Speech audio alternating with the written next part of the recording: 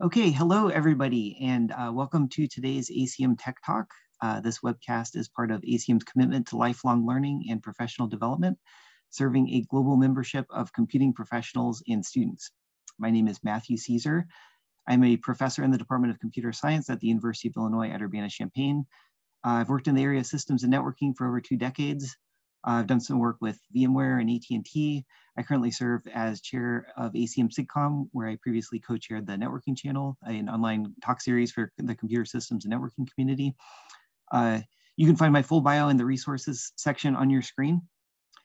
For those of you who may be unfamiliar with ACM or what it has to offer, here's some more information.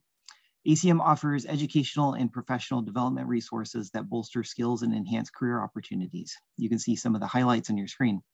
ACM provides access to the ACM Digital Library, which is the world's most comprehensive database of computing literature, leading publications and global conferences that draw upon top experts across a broad spectrum of computing topics, support for education and research, including curriculum development, teacher training, the ACM Turing and ACM Prize in Computing Awards, and ACM Code of Ethics, a collection of principles and guidelines designed to help computing professionals make ethically responsible decisions in professional practice. Before we get started, we'd like to quickly mention a few housekeeping items shown in the slide in front of you. JP would love to take your questions, so please feel free to type them at any time using Zoom's Q&A button. We will organize the questions as JP speaks and try to get to as many as possible. The session is being recorded. It will be archived. You'll receive an email notification when it becomes available. And you can check learning.acm.org for updates on this and other upcoming webcasts.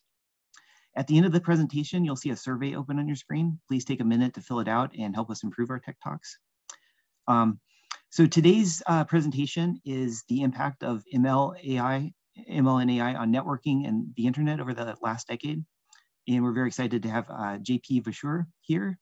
JP is a Cisco Engineering Fellow. He is someone who's extremely well known in our community, both the research and industrial worlds. Since joining Cisco in 1998, he has been working on a number of networking technologies, including IP, MPLS, quality of service, traffic engineering, network recovery, the Internet of Things as the chief architect of the Internet of Things, security, wireless networks. From 1992 to 1998, he worked for service providers in large multi-protocol environments. He is an active member of the Internet Engineering Task Force. He is a co-author of more than 35 IETF RFCs, funders and co-chairs of several working groups, such as PCE and ROLL working group, and an active member of several SDOs.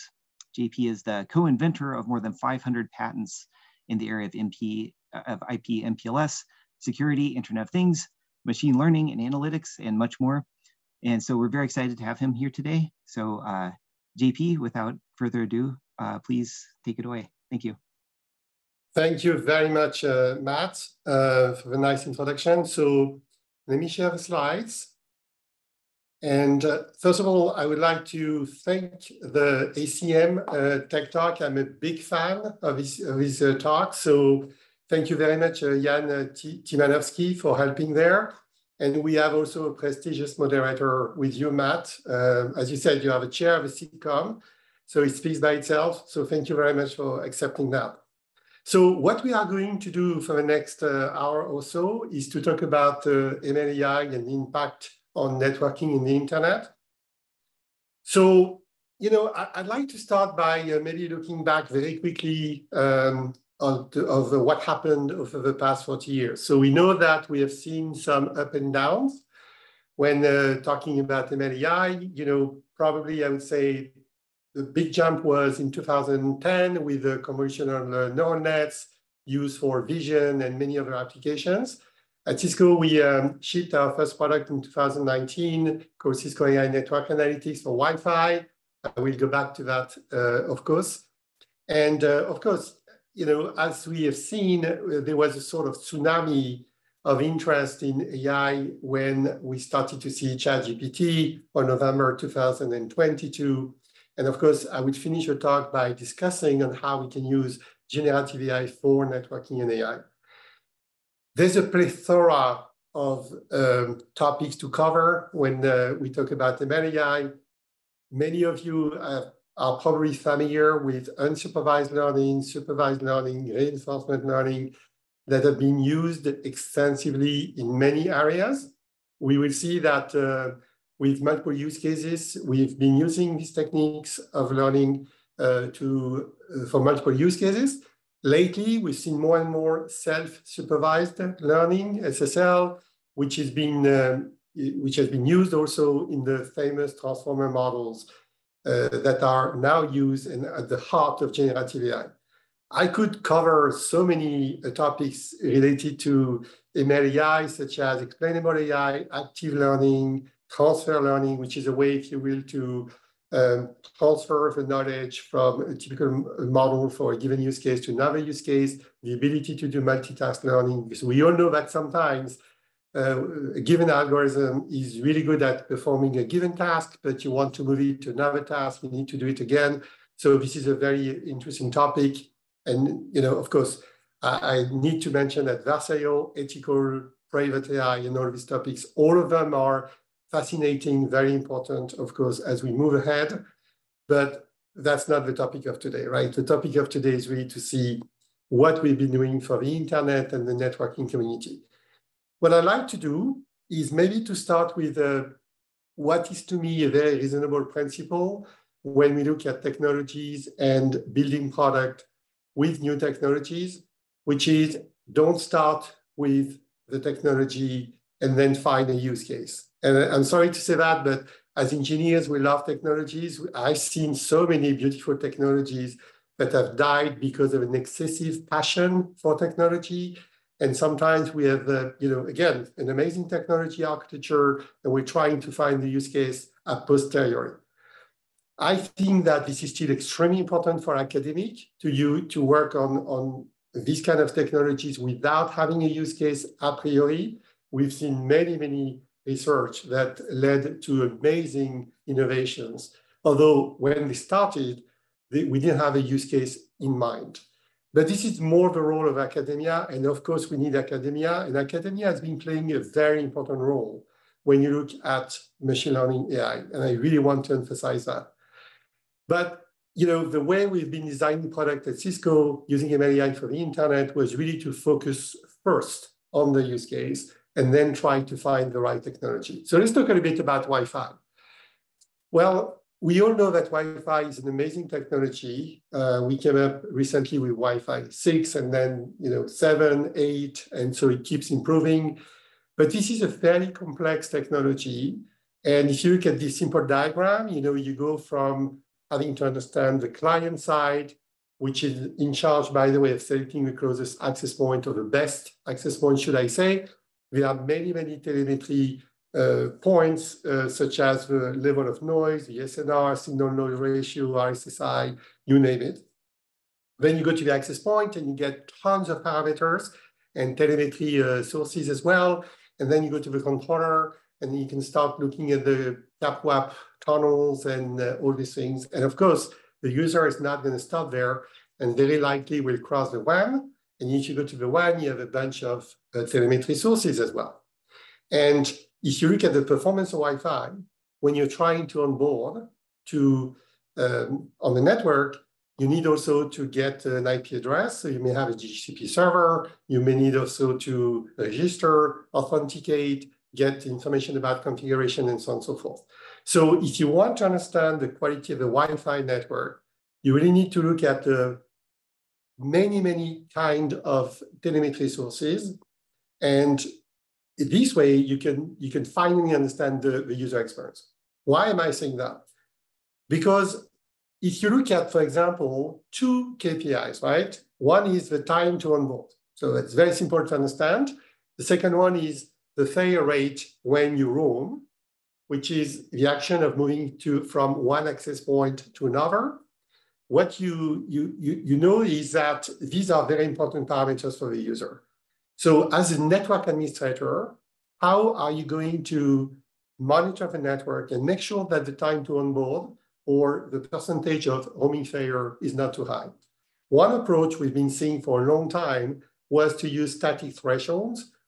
But the problem is, if you look at this slide, you see that we are monitoring, in this case, multiple networks. And for some networks, it takes 300 milliseconds to join. For other ones, it takes 5 seconds. And there's nothing wrong about that. It may be because of a topology of a network. It may be for multiple reasons. If you look at the onboarding, the roaming failure rate, I can exactly do the same thing and say, well, there are good reasons for which sometimes, you have a high rate, sometimes you have a low rate.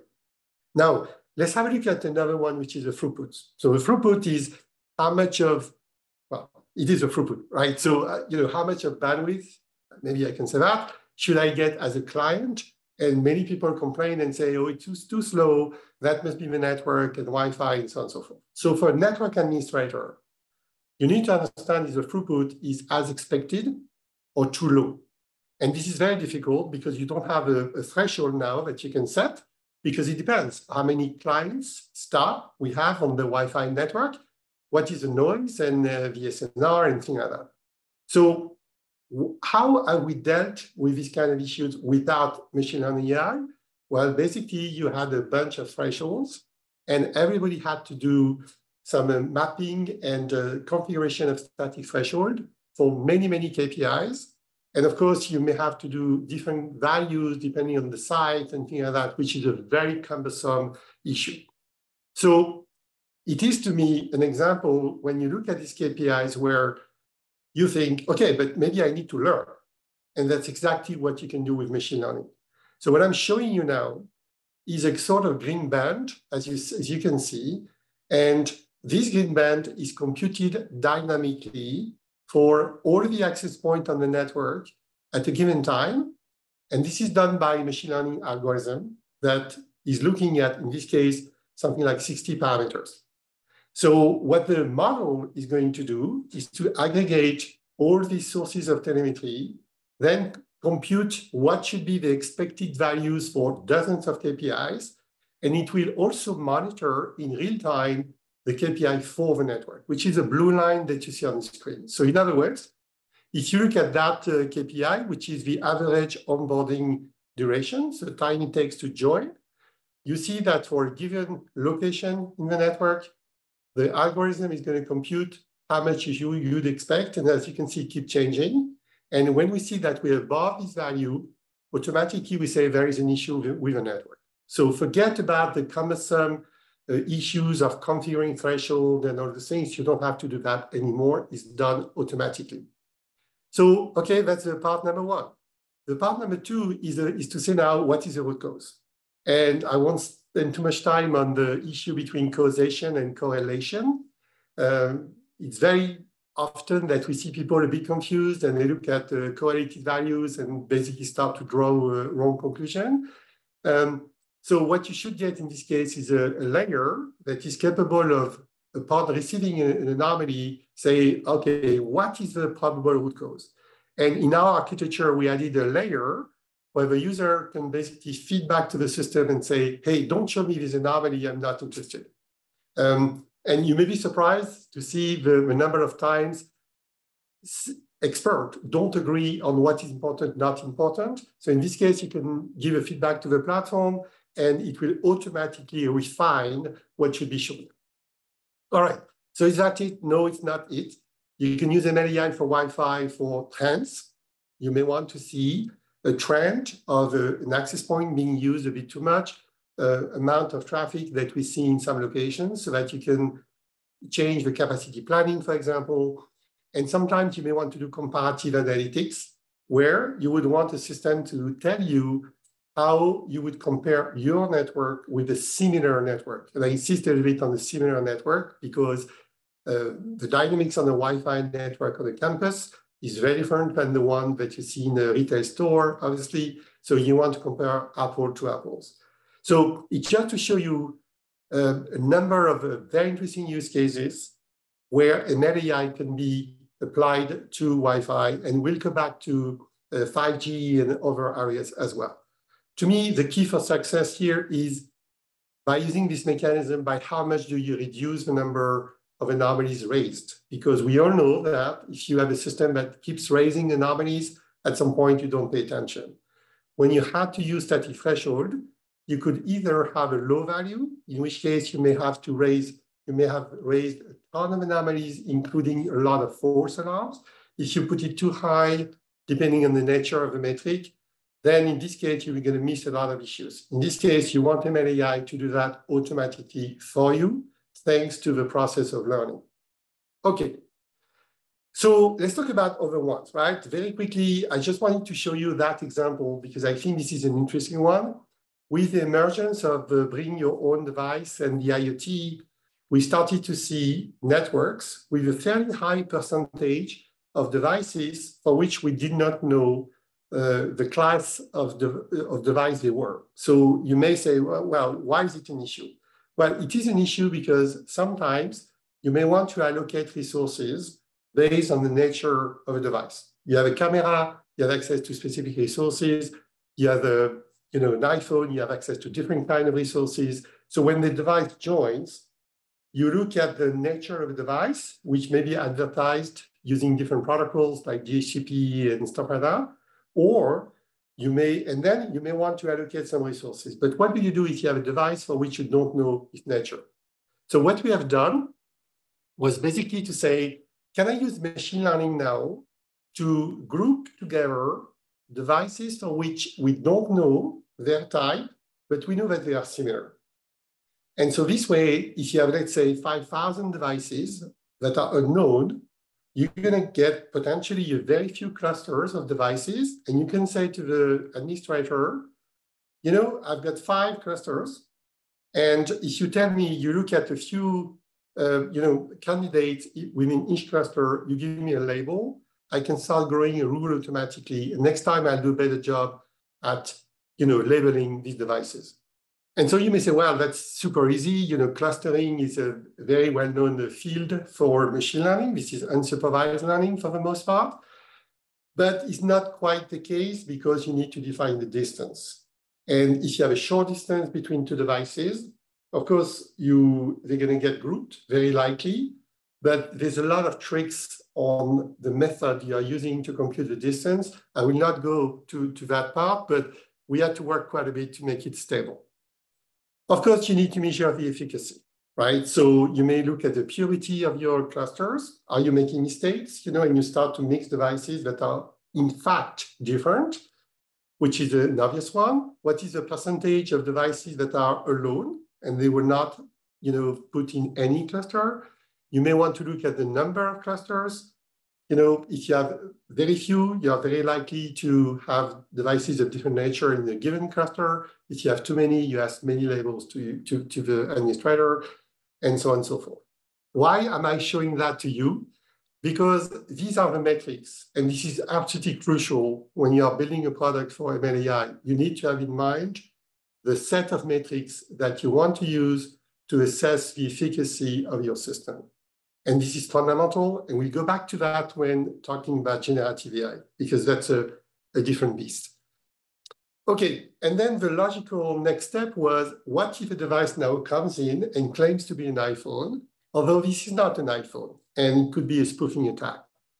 So in this case, you think immediately, well, this is a classification problem, and this is exactly what we did. So what we did was that, when the device comes in, we look at the type, the classification, what the device claims to be. So if the device says, I am a camera, we call the classification engine that's been trained to recognize the behavior of a camera.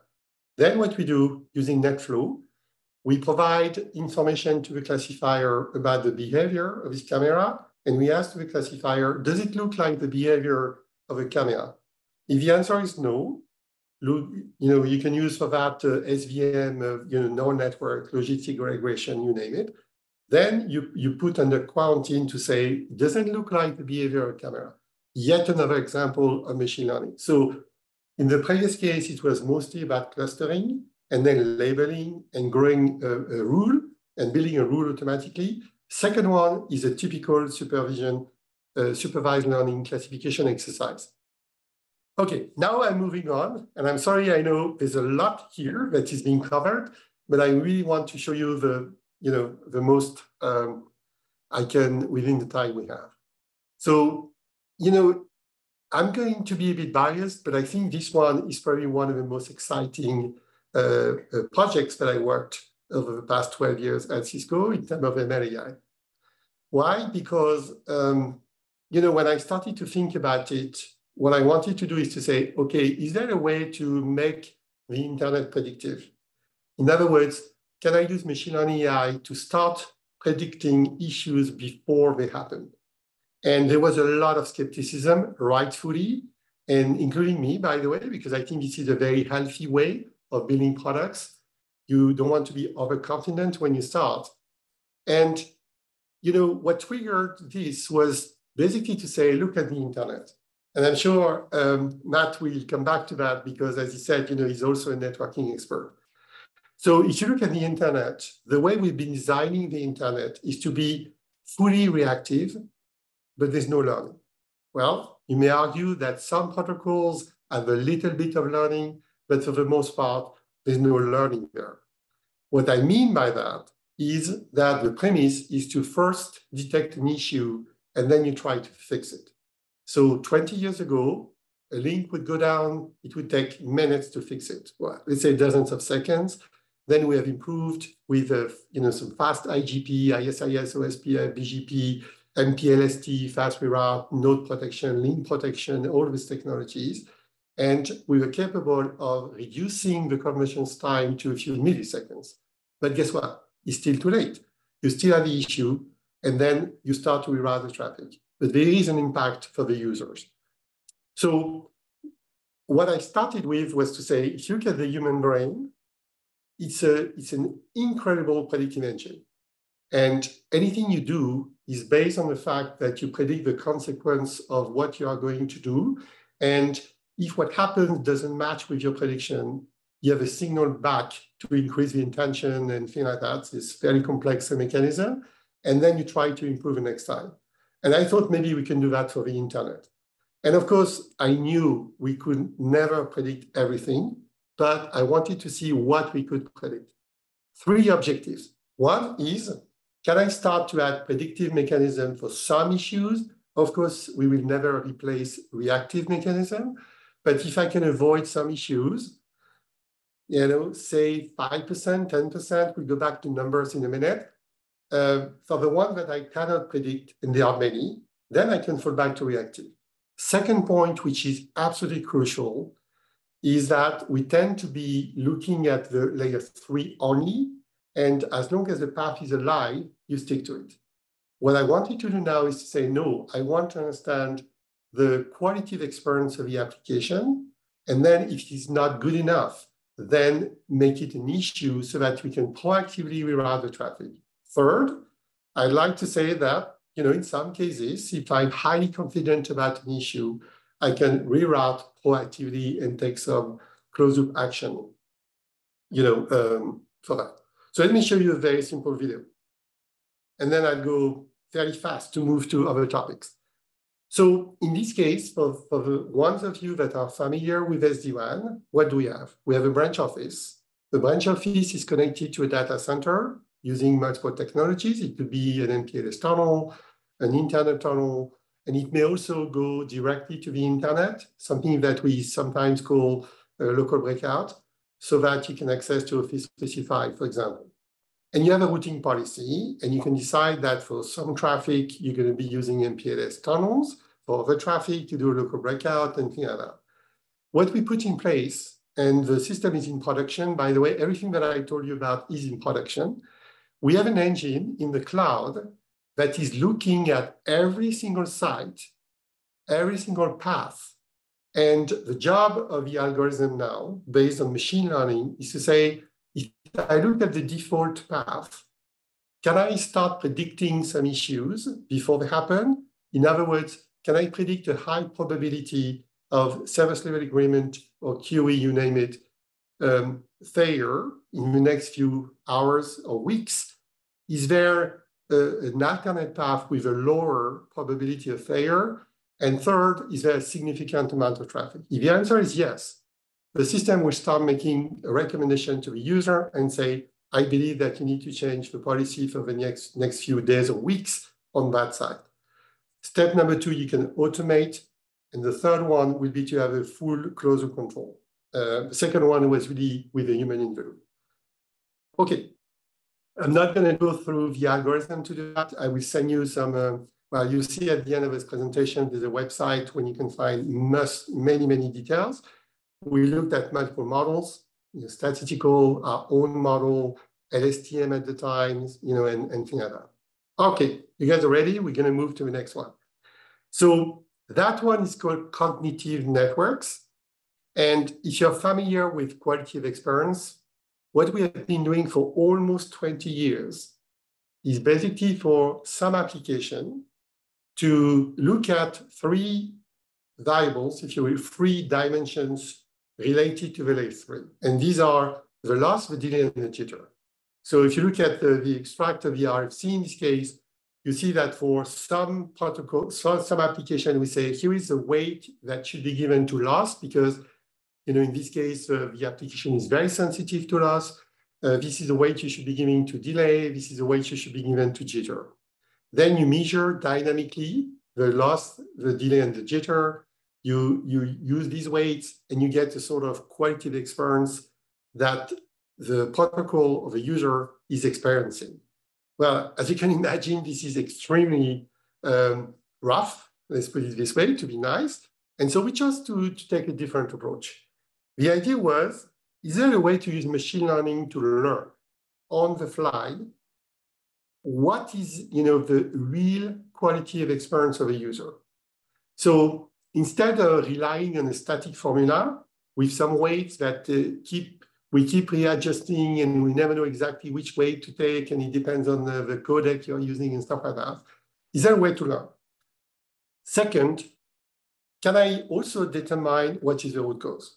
So you can start predicting, not in the in the context of forecasting, but you make an assessment and you say the quality of experience for this given application is not too good on that side.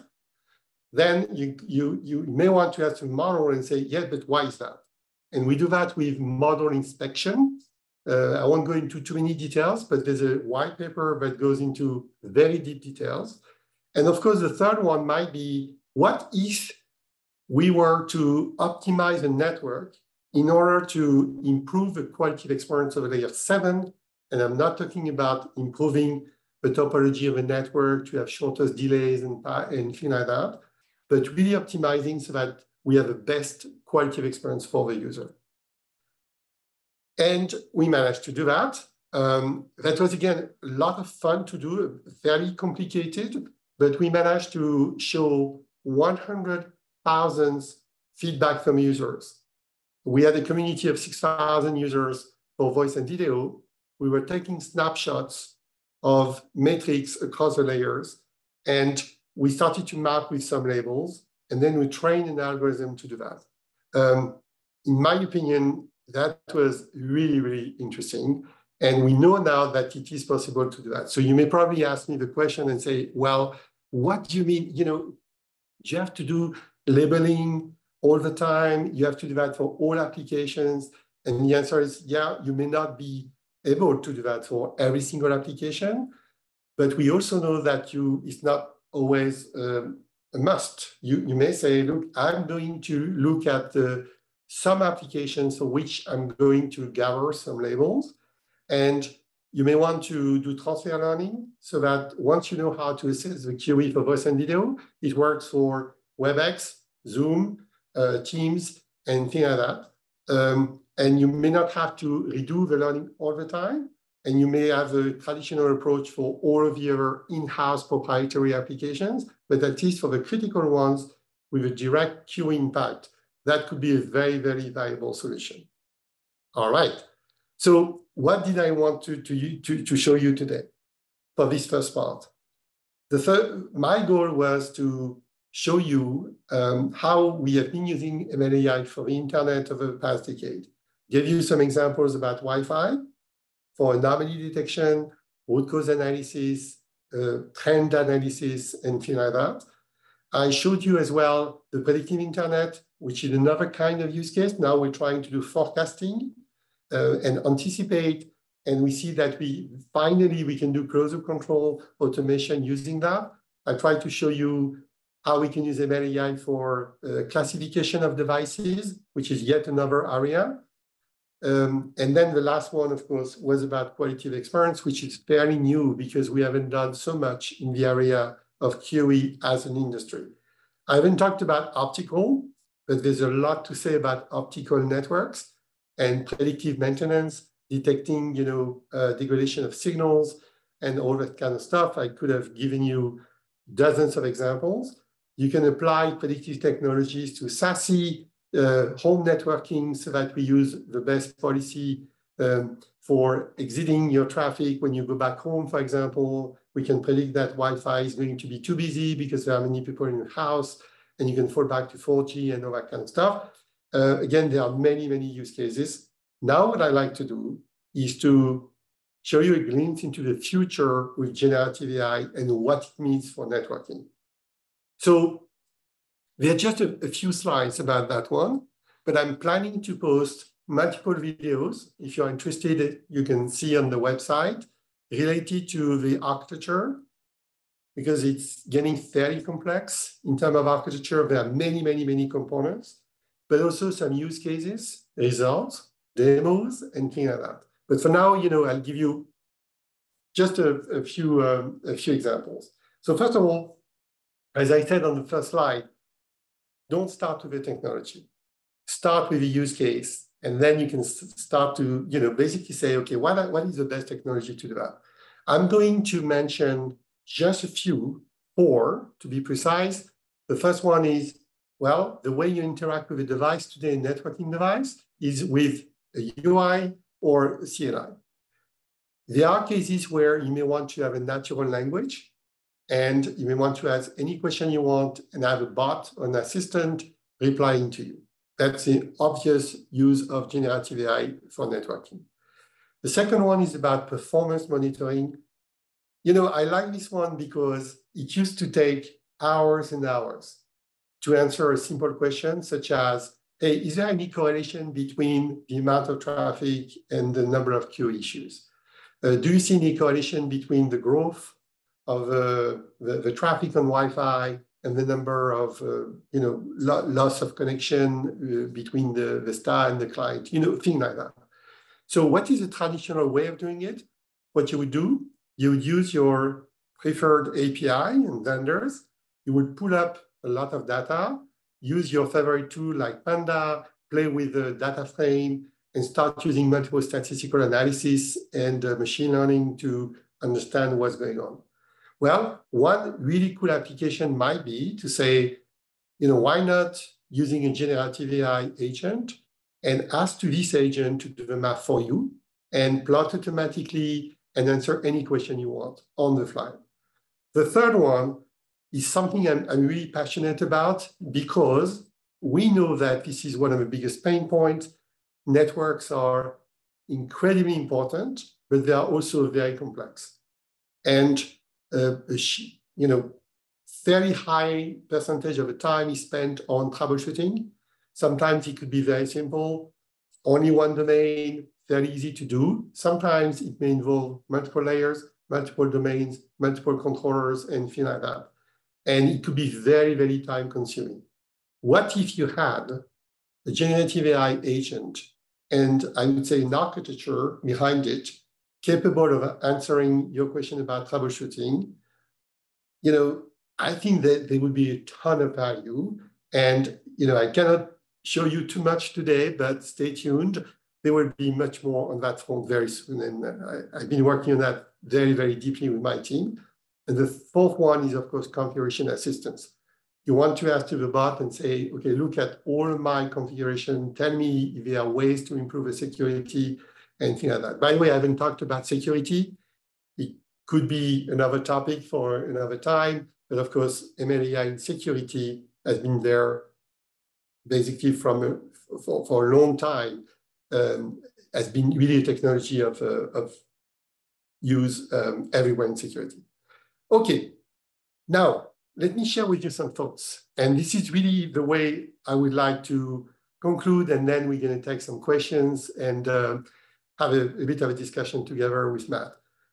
First of all, what I wanted to say, and I think this is very interesting, the barrier to entry, when you look at classic machine learning, is now well lower. when you look at generative AI. So before that, for example, if you look at, suppose that you want to write you want to design a classifier for detecting the presence of a malware, to take an example with security. What you had to do was basically to look at the data set, do some data cleaning, then ask to data scientists to prepare, if you will, the data set, also look at some patterns. Then you would rely on your machine learning engineers and guys in charge of the cloud as well. And there's a very well-known process where at the end of the day, you select your algorithm, you start to look at the metrics and things like that. But the barrier to entry was a bit high because you had to do all these steps.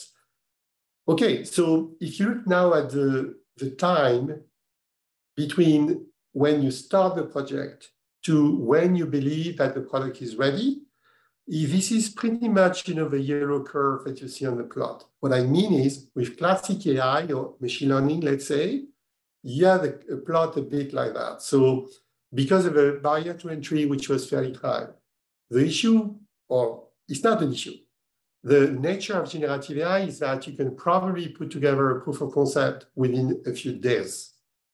The problem, though, is that you're going to start seeing that it goes very fast to have a prototype, but it may take longer to have a product ready.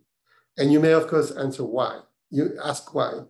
And I came up with that table. And if we had 2 days, I would spend 2 days on just that table. So I tried to summarize in a few minutes. So we talked about the barrier to entry between machine learning, generative AI, very different. When you look at the cost now, what I mean by the cost is how much compute you need and resources to do the training of the models and the inference. If you look at classic AI, it's of course use case dependent. But if you look at the gradient booster tree, decision tree, even in neural nets, usually, it's between low and medium. It's not like we're not talking about something very big.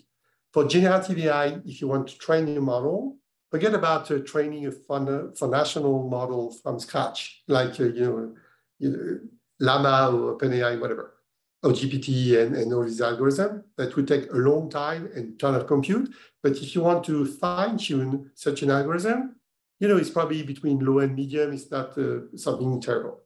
Interpretability, super important.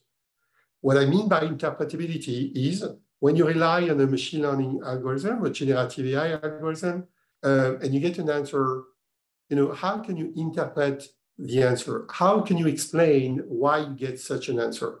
Well, if you look at machine learning, it depends. If you use neural networks or deep neural nets, well, it could be fairly difficult because you have a lot of neurons and weights and all these things. But there are interesting research in that space, such as mechanistic interpretability, monosemanticity, all those things.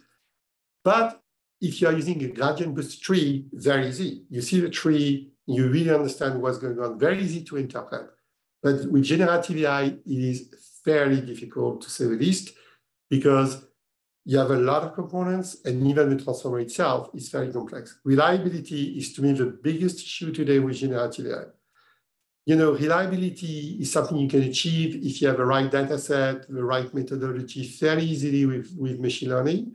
But with generative AI, it's not always reproducible, it's not always deterministic, but there are solutions to that. So that's why I'm saying between low and medium, because we have been working at Cisco on how to make things very reliable.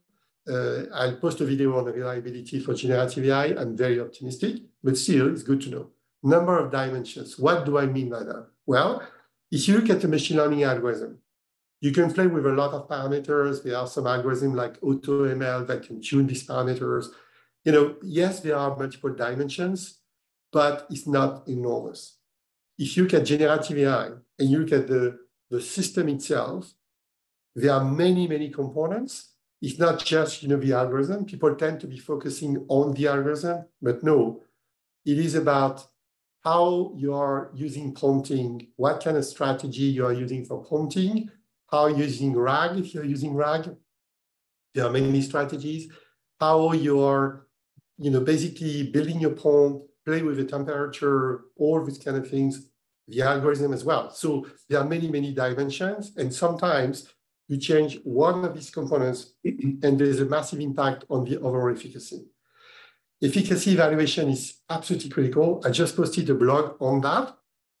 What I mean is, how do I know how well my algorithm is doing? It's kind of difficult with generative AI. You need to come up with metrics, and you need to spend time on that.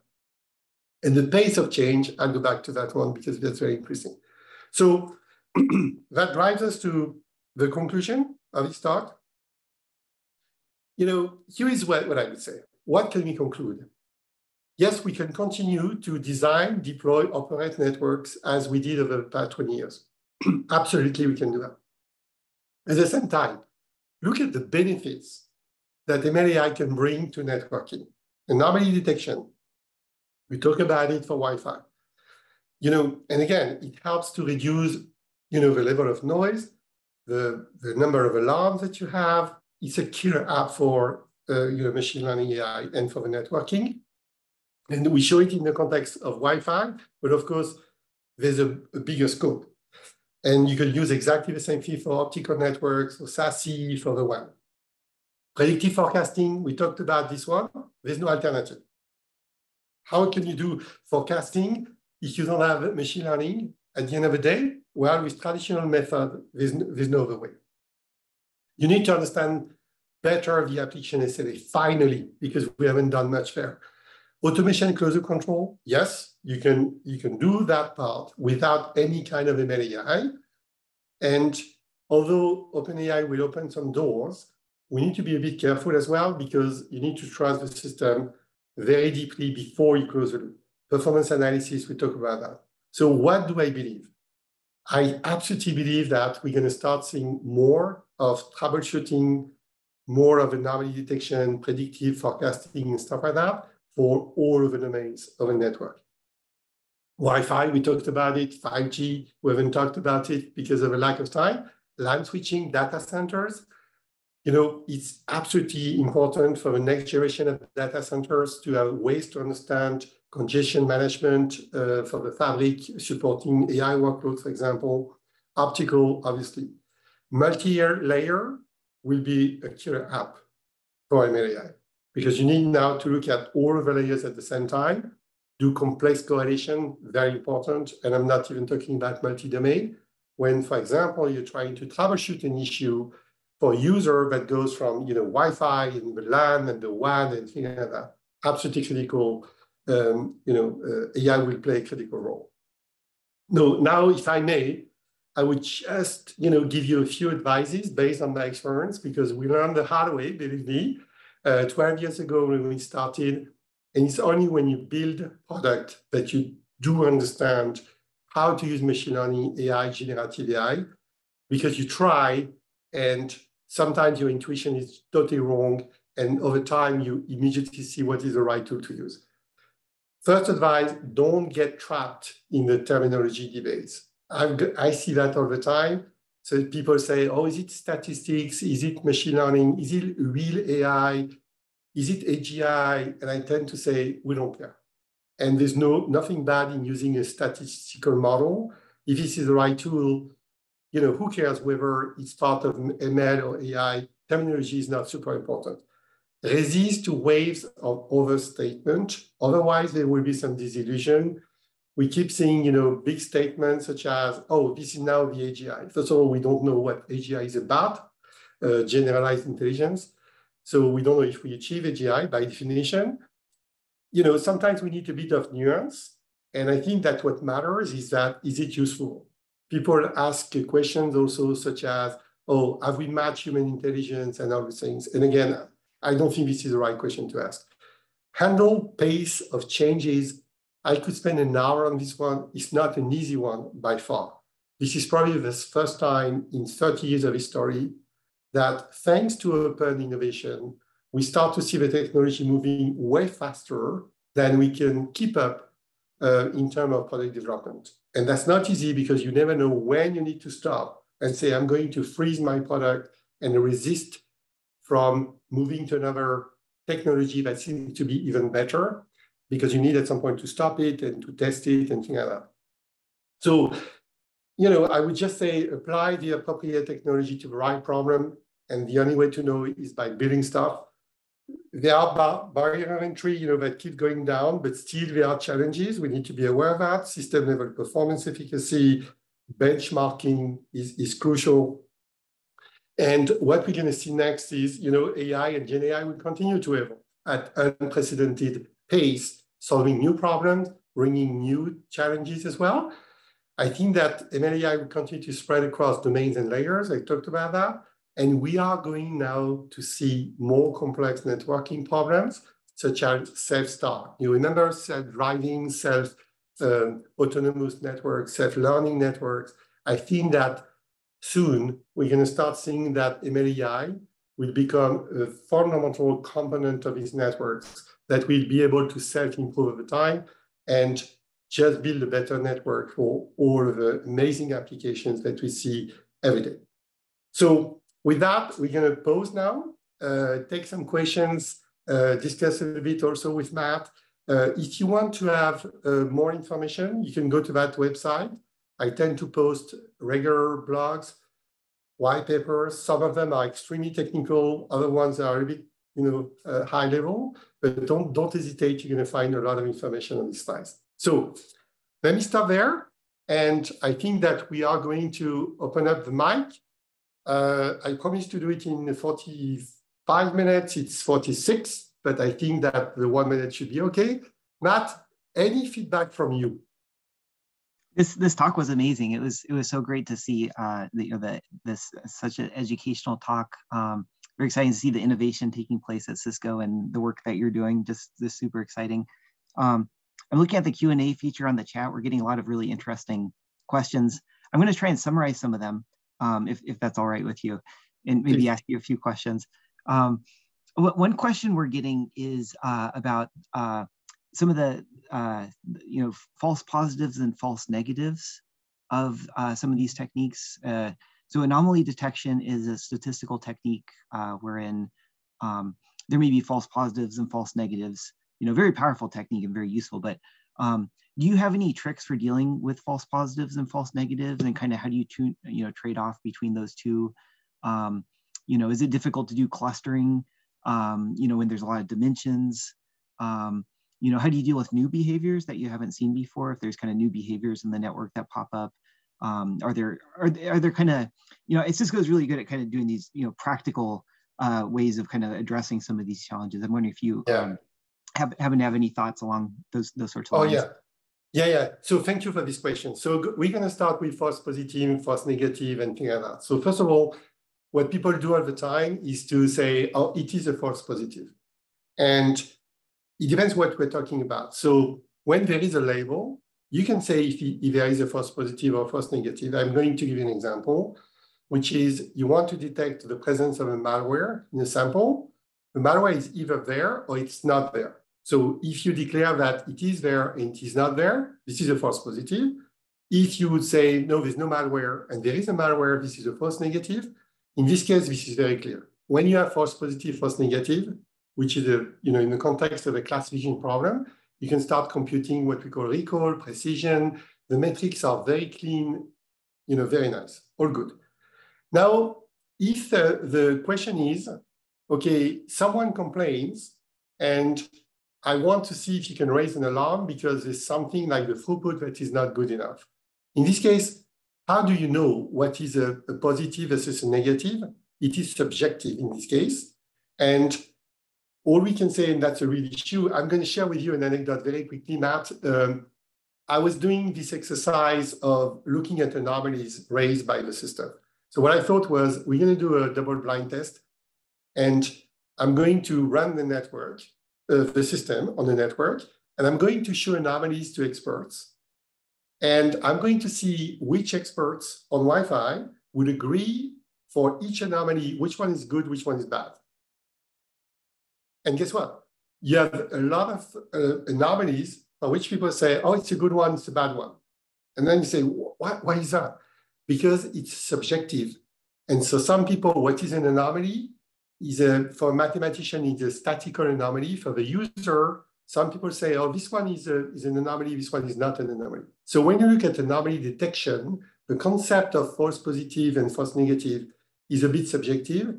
And that's why my advice would be spend a ton of time defining what you call good, bad, anomaly, non-anomaly, and things like that before you start. Because during the course of development of a product, if you don't have a clear definition, you never know if you improve over time or you don't improve over time, and it's getting very frustrating.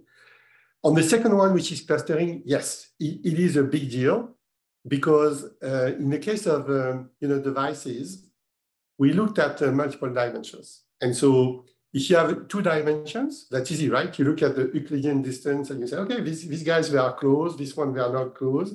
And you can use off-the-shelf algorithm like dbScan, super easy. Now, if a device is represented with 200 dimensions, wow, the distance in an hyperplane of 200 dimensions is getting very tricky. So in this case, we had to do a lot of trial and errors, to be honest, and start to play with what is, seems to be indicative of the fact that these 2 points are different or they are the same. So it took us a lot of time to define the distance. The algorithm of clustering was very easy. And then you look at the purity and all those things, and you say, okay, I need to tune again my metrics. And I love this question because the methodology of evaluating how good is your product depends on the fact that you are good at defining the problem, defining the metrics to track the problem and things like that. New behavior, very good one. And I can mention a few. The Black Friday. First time we have the Black Friday, and all of a sudden you look and you have alarms everywhere. And some people say, but your algorithm was supposed to learn that Black Friday. Well, it never saw the Black Friday the first year, right? So how would you expect that?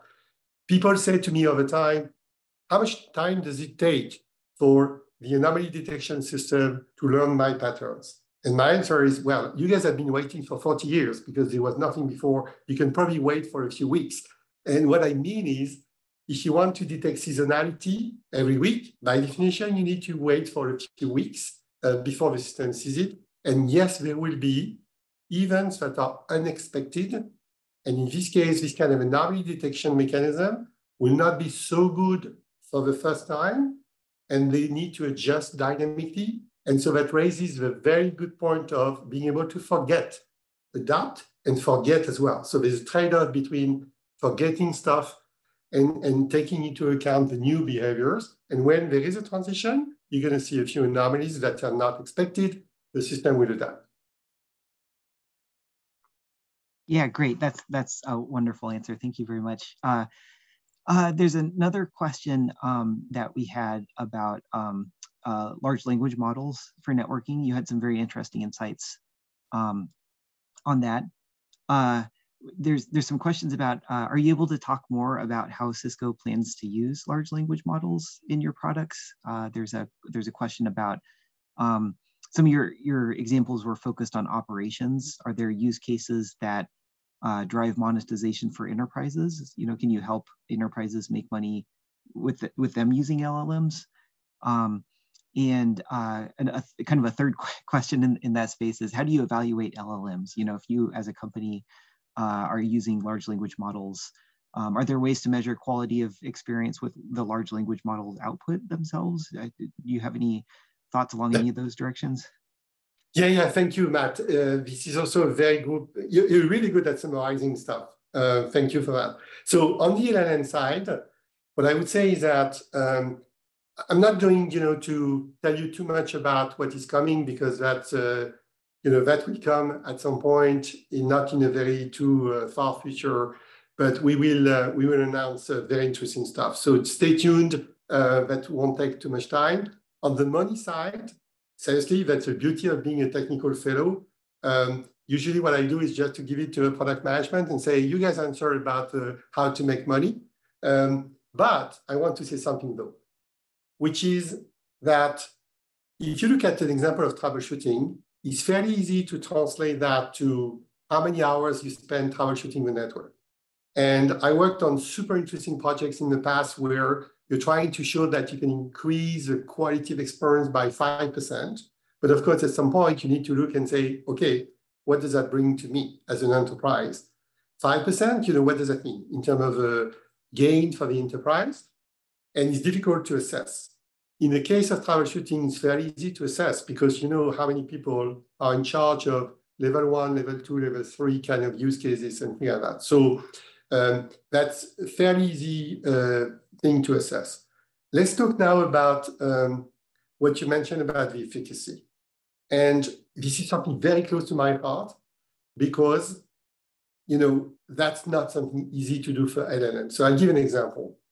If you are basically, and just published a blog, by the way, on this topic, but if you go back to the classification exercise, you know that you're trying to say if there's a malware, there's no malware, or you know something simple like that. As I said, the false positive, false negative, and all these things are very clear, and we have very, very clear metrics. You know, recall, precision, and things like that. So it's super easy because basically the quality of a system is synonymous of the quality of the algorithm. Now, if you look at an LLM, and that's the point I was trying to show at the beginning, very quickly you can have a prototype. You know, within a few days, you can have something that sort of works. And once in a while, you say, wow, this is kind of weird because the answer is not what I was expecting. This is known as hallucination problems. And then you ask a question and you say, but how many times the answer is good or bad? In some cases, this is very clear because it's pure hallucination. Sometimes, like an IP address that starts with an A, for example, instead of a number or whatever. In some cases, you look at the answer and you say, well, is it really a bad answer? You know, what is the efficacy of my system? So the reason why this is so difficult is because you need to have a very clear set of metrics that are tied to the use case and not tied to the algorithm itself. So in the white paper, the blog that I was mentioning, I tried to explain that there are multiple metrics like reasoning and many, many types of metrics for general classes of problems, and they are very useful. But when you build a product based on LLM, you're going to have many components like the RAG strategy, the quantity strategy, the algorithm that you use. So at the end of the day, you need to come up with your own platform that you use to assess the quality of the service that you provide. And I can tell you that with my team, we spent months, and it will not be a one-shot exercise. We keep improving that. When we have a platform on the side that is in charge of assessing the global efficacy with a few metrics, that when I look at these metrics, I can say, are we doing good job or bad job? But this is not something easy to do by far with LLM because of a number of components and the fact that you need to assess whether the answer is not black or white or 1, 2, 3, 4, but it's a quality of an answer for the given use case. So I'm sorry, this is a very long answer, but it's a complex problem. And that's why I was mentioning about the sort of plateau when you are looking at the time to, you know, for the product to be ready. You're going to have a long plateau if you don't have a good platform to evaluate the efficacy of the system. Very important. And I hope that the blogs and the future white paper will help you guys. That's another really great answer. Thank you. Let's see. I think we have time for at least one more question. There's some questions around the costs of AI, including the dollar costs. If you're using ML and AI and generative techniques, do you need more hardware to do that? Does it make routers more expensive? Do you need GPUs and routers? Do they increase hardware costs? Do they increase development costs? Do you need to hire more engineers, more sophisticated engineers? Or does it decrease costs? Maybe you're using generative techniques internally to develop software. You know, and what are kind of the pros and cons? There's also some articles in the news about you know, staff reductions in our field. You know, employees, maybe you don't need as many employees to develop software. Do you you're somebody in our community who's very good at kind of predicting the future, and so I think there's a question here on how do you see AI in our industry as kind of relating to people? You know, do you foresee AI in our industry as replacing people, or maybe kind of working alongside people to help people achieve more powerful things? Do you have any thoughts along those lines? Yeah. I have so many thoughts that I may be staying with you for a long time. But I'm going to try to put some thoughts. First of all, you know, as as always, there's a new technology, there's a bit of disruption, things will change. And I think that indeed, with a technology like generative AI, things will change. So my advice is really to say to people, if you are in the networking area, keep your expertise on networking, absolutely, but don't try to say, okay, it's not for me, whatever. So I think this is very important to have some strong knowledge on MLAI. You don't have to become an MLAI expert, but you cannot afford these days, I believe, to ignore completely MLAI. It is a tool.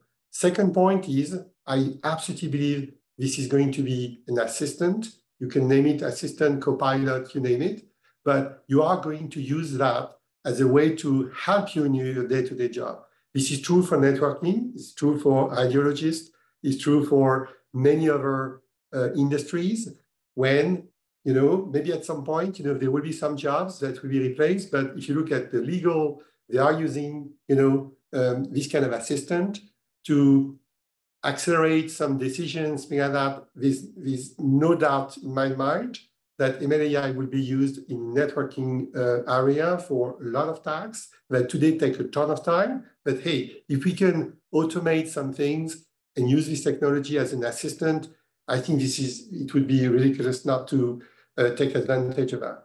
On the hardware side, this is absolutely fascinating. I think that if you look at all of the AI accelerators, we start to see, yes, of course, there's a need for a ton of compute, mostly for the very big foundational models.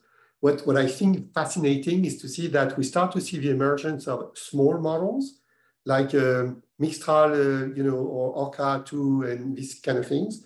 Now we're not talking about GPT-4 with 100, if not a trillion parameters, but very small models that you can fine tune. And then in this case, the cost of training will go down. So the very big companies training foundational models will be using a ton of compute, but it's not always be necessary for your own use case. You may want to use fine-tuning with LoRa, these kind of techniques, or smaller models. And I think there's a very good hope in the future to see models that are way lighter, that can be fine-tuned and trained, and of course, it will cost in terms of inference. That being said, the issue of power consumption is real. Personally, I have a passion in life, and this is neuroscience. And I think I absolutely believe in bio-inspired hardware, like neuromorphic. We've been waiting for some time, but we start to see new approaches that we consume way less in terms of power. It's not there yet, but we start to see chipset that can do that.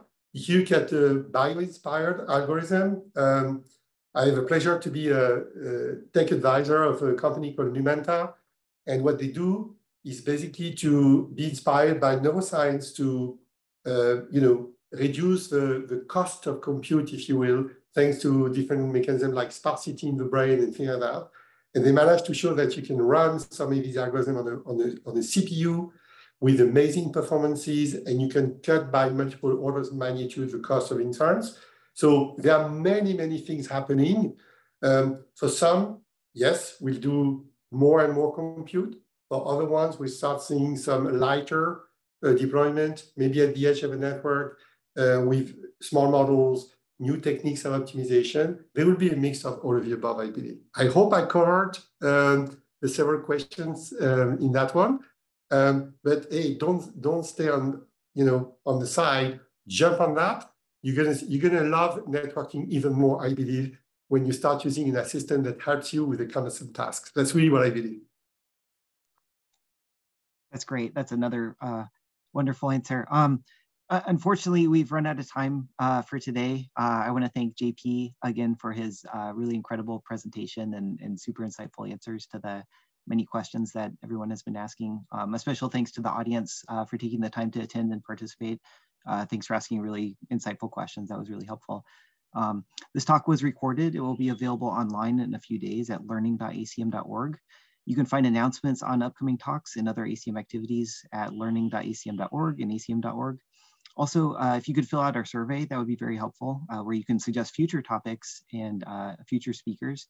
That would be helpful as well. You'll see that on your screen in a moment.